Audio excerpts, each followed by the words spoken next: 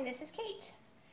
I am making a video about how to use microscopes today, and I'm making this video from the Griswold Memorial Library.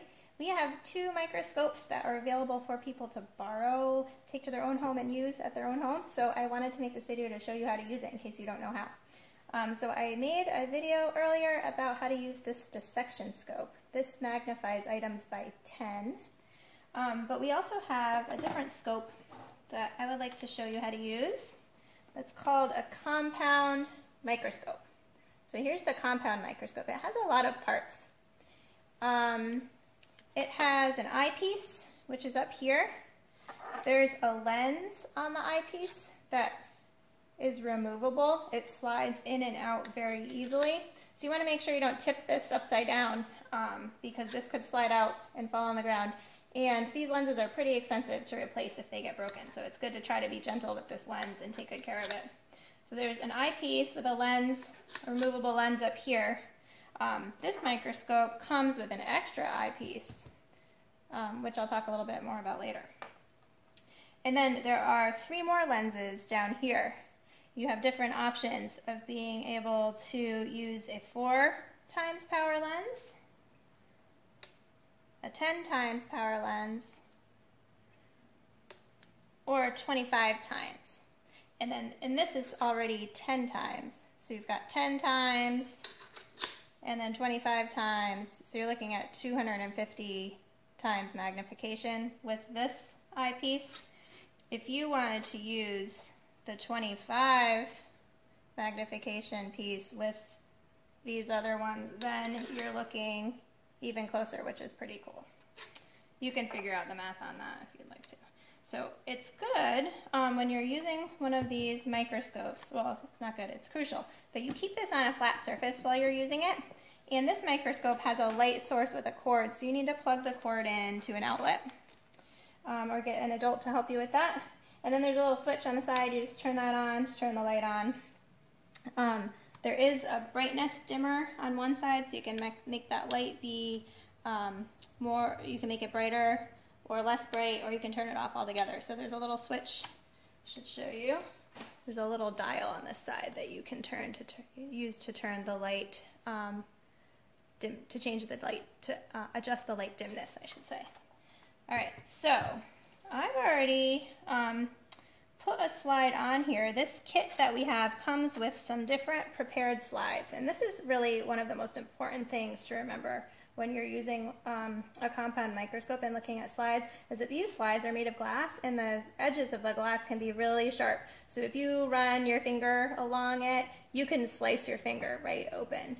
So just a word of caution that if you are using prepared slides, you should be really careful with these glass edges.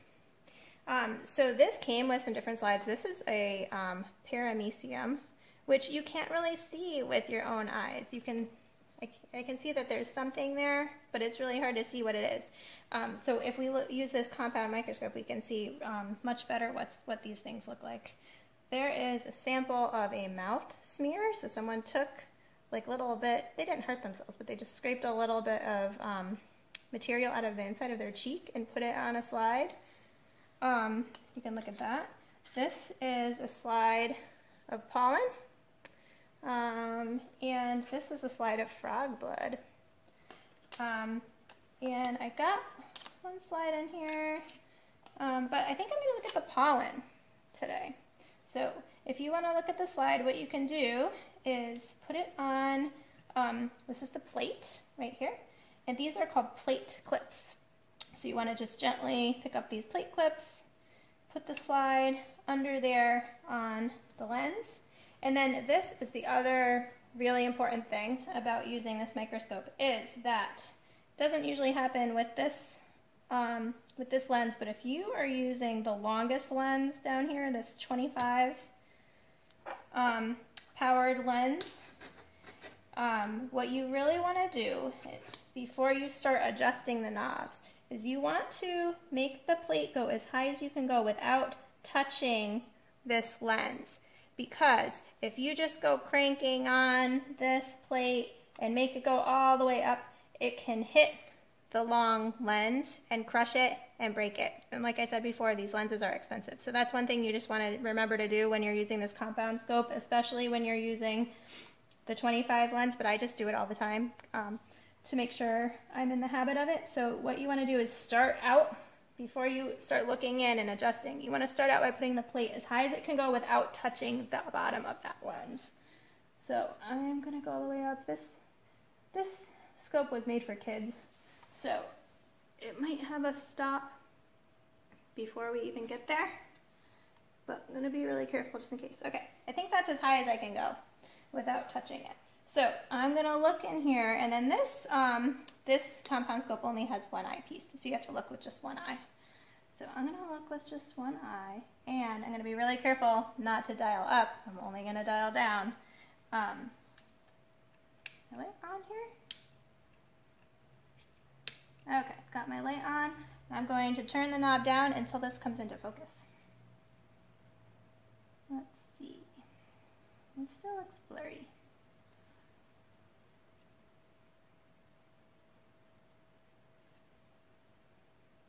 You have to be patient sometimes when using microscopes. Okay, I'm starting to see something come into focus. I think I'm going to move the slide a little bit. I need to go back up, so I'm going to be careful to go up without hitting the lens, and then go back down.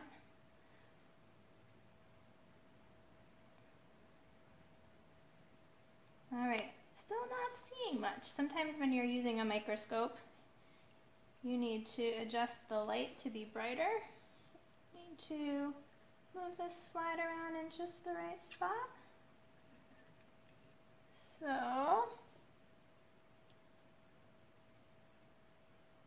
not there yet. I'm going to try again, going up and going back down.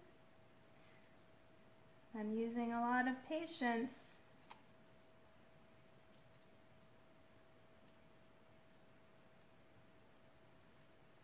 I still don't see the pollen. I don't want to give up. It seems that the pollen is not centered on the slide. Maybe I should try, rather than starting with the 25, maybe I should try starting with the 4 and see what that does for me. So again, I'm going to move this all the way up.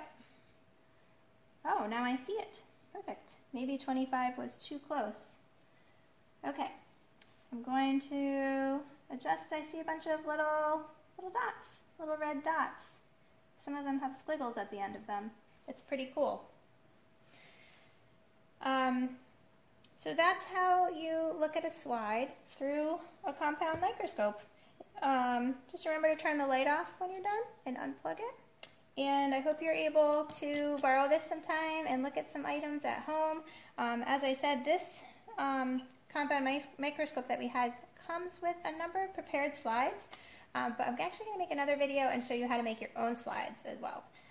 So you can watch that and you can make your own slides. And our microscope, our compound microscope kit that you can take out from the library actually has a lot of blank slides that you are welcome to use a number of yourself to make your own slides. And then you could keep those slides. If you wanted to keep 2 or 3, maybe 4, that would be fine because we have a big box of slides, and if we run out, we can buy more.